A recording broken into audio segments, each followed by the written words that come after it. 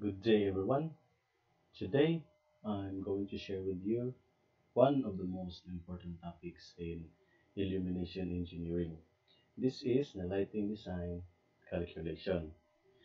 It is because it is my industrial experience that good illumination ensures increase in production and reduces workers' accident. And this is why it is necessary um, to design lighting scheme in such a way that good illumination is applied on a specific spaces. So illumination level on different spaces is different. So the science of illumination engineering is now of great importance. But before learning illumination engineering, it is also essential to learn and to know the nature of light and how light is being propagated or generated. Okay? So, by definition, light can be defined as an electromagnetic radiation capable of affecting the sense of sight. So, how does this light being propagated? Like electromagnetic waves, the light radiation propagates through a medium in a form of transverse wave. So transverse wave motion is one in which the medium vibrates up and down at right angles to the direction of propagation of the disturbance. Okay. So according to the theory of Max Planck, that light energy is emitted in a form of bundles or packets called quanta or photons. And also according to the Bondner theory, that light is has dual in nature. It is, for example, light propagated in the form of wave, while it is absorbed in a form of packets of energy called photons. Okay, so now we will be talking about illumination. So what is really illumination? So by definition again, illumination is the effect of light as it strike a surface. So this is the result of striking a light into a surface. And also it is the quotient of luminous flux to the given area of illuminated surface. So we have these common terms used in illumination. The first one is luminous flux. It is the time rate flow of light. And the unit for luminous flux is in lumen. The next one is the candela or the candle power of a light source. So it is the light rendering capacity of a source. And one candela is equivalent to 4 pi lumens. The next one is the solid angle. It is the three-dimensional angle at the vertex of a cone measured by the area intercepted by the cone on a unit sphere whose center is at the vertex of a cone and measured in steradians. So we have the formula on how to solve this solid angle. So this is equivalent to the area of the intercepted cone on the sphere divided by the radius of the sphere squared. So for luminous efficiency, it is the lumens per watts output of the source of light. Luminous intensity. It is the candle power of a light source. And the mean spherical candle power. This is the average candle power in all directions from the source of light. So the formula for the mean spherical candle power is equivalent to total flux in lumens divided by 4 pi. Okay? So we have also depreciation factor dF. So this factor is a factor in which the emitted light by the source decreases due to accumulation of dirt, dust, and smoke. Then coefficient of utilization, Cu. So this is a factor in which the light emitted by the source does not reach the surface being illuminated. Some of it fall upon the surface and some of it fall on ceilings, etc. Okay, so in illumination, we have to consider these two laws. So the first one, we have the inverse square law. So inverse square law states that the illumination of a surface is inversely proportional to the square of its distance from the source of light. And for the second law, we have the Lambert's cosine law. Lambert's cosine law states that the illumination of a surface varies directly as the cosine of the angle between the normal to the surface and the direction of incident light. So by combining these two laws, we can have this equation for illumination using point-by-point method of calculation. So the first one is considering horizontal illumination. So the illustration for horizontal illumination looks like this one. So you have the light source and this is the point to be illuminated. And this lies on a horizontal plane. This is the plane surface to be considered. So take note always that this illumination is always perpendicular to the plane considered. Take note of that always. And this is the incident light, and this is the normal to the surface or normal to the plane. This line here is the normal to the plane. And the formula in solving for the illumination at this point is I divided by distance squared cosine of theta, where this is a B is the intensity of illumination at point to be illuminated. Then I is candle power of light source. This candle power of light source is usually is constant of different types of light source. Then we have this D as the distance of the lamp from the point to be illuminated. And the theta is the angle between the incident ray and the normal line. This is the incident ray here and the normal to the surface. So the angle between them is theta. And take note that normal line is a line perpendicular to the surface considered. The next one is for vertical illumination. So the illustration of vertical illumination looks like this. The surface considered now is vertical. Okay? So the point to be illuminated is at this point. So considering that this is a light source and we are asked to solve for the illumination at this point.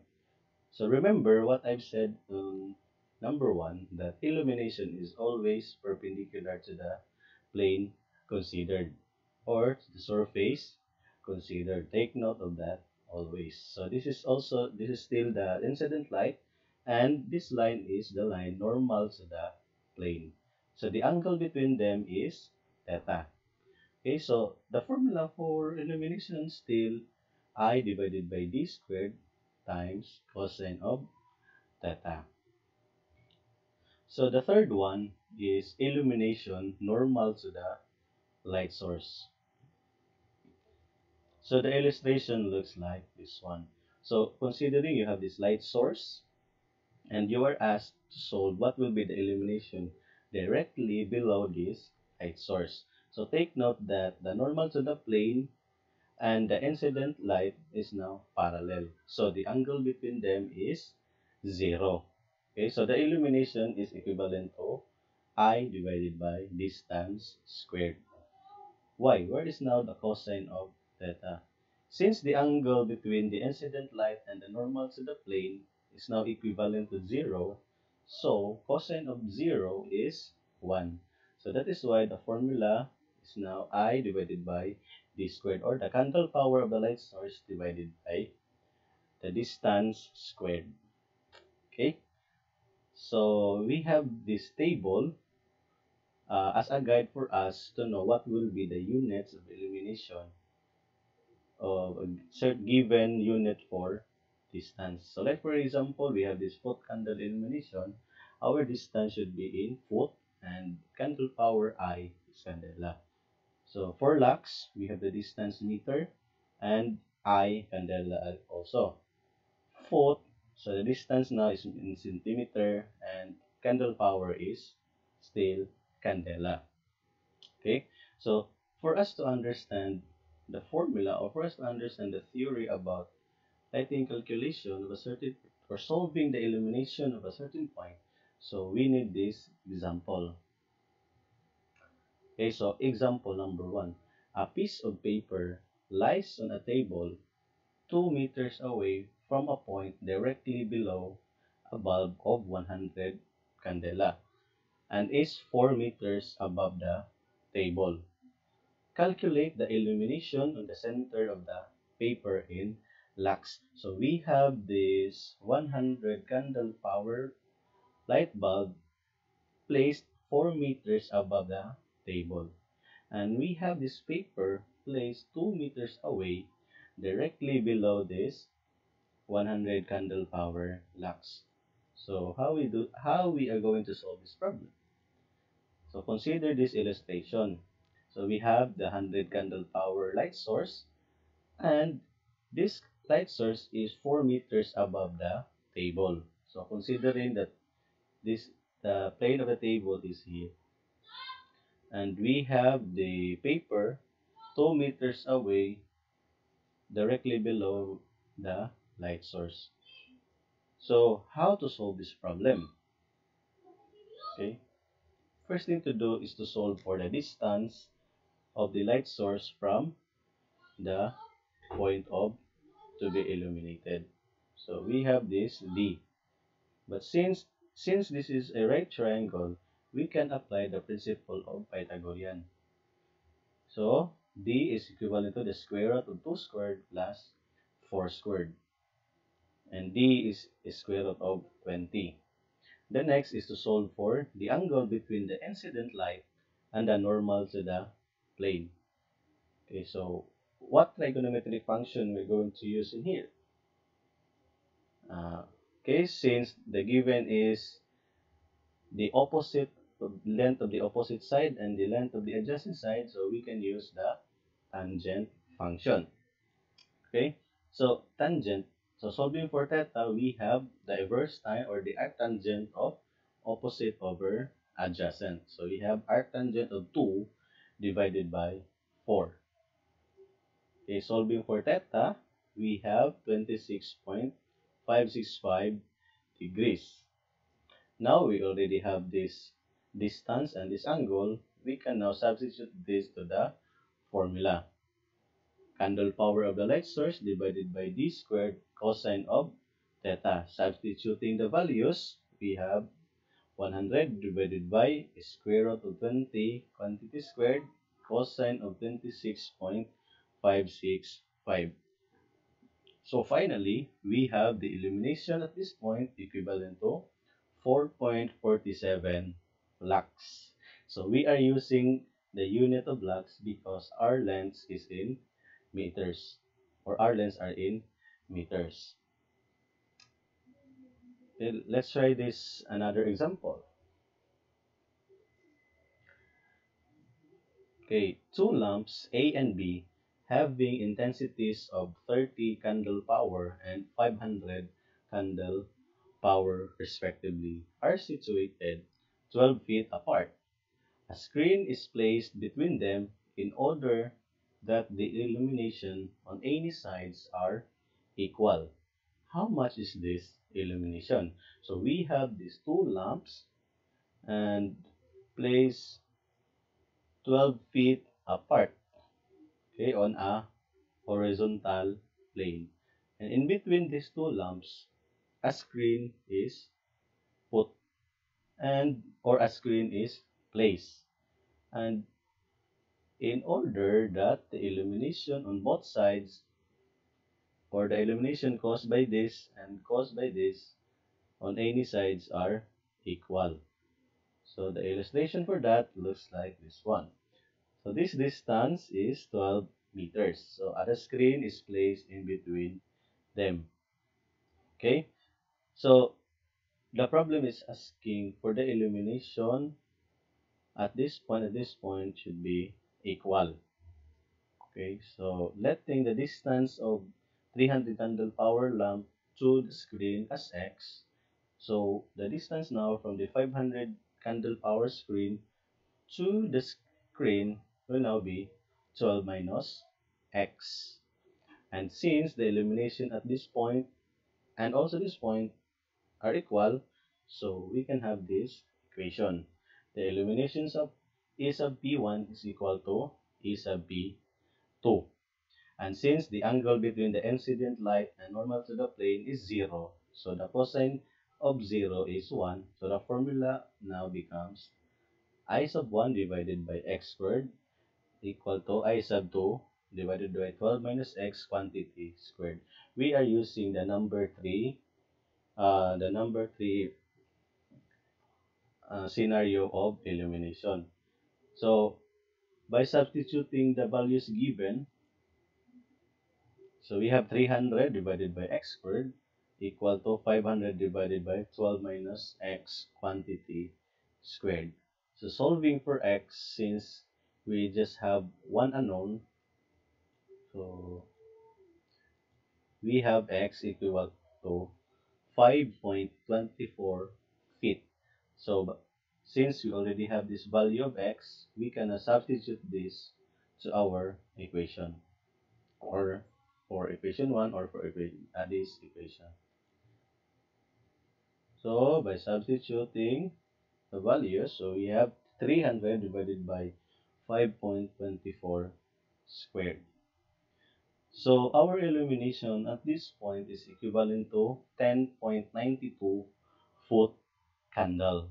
And this is equal to illumination at this point also. 10.92 foot candle. Okay, so maybe that will be all for this video, and I hope to see you soon on my next video, because we will be discussing about the point-by-point method and calculation for illumination, and we will now be considering a three-dimensional plane. Okay, I hope you learned something out of this video, and thank you for listening. Thank you for listening once again. God bless everyone, and please stay safe always.